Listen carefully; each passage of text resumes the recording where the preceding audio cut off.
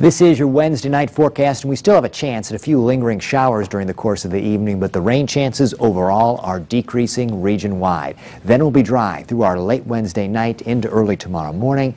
Then during the day on our Thursday, the sky becomes mostly sunny, and the heat starts pumping in. Humidity will be going up too as we look to bring this week to a close on Friday.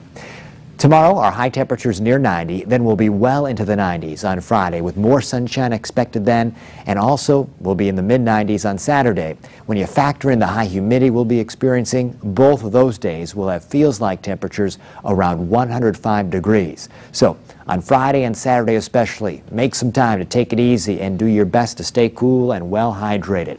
89 is our high tomorrow, 94 on Friday, 95 for Saturday. Dry on those days. Another rain chance comes in the picture on Sunday. It'll still be hot though with a high of 90. Humid too. Monday 89, Tuesday 88, July 4th, Wednesday dry with a high of 90. Near 90 on Thursday and Friday with some rain chances on those days. The following Saturday 87. That's your latest forecast update.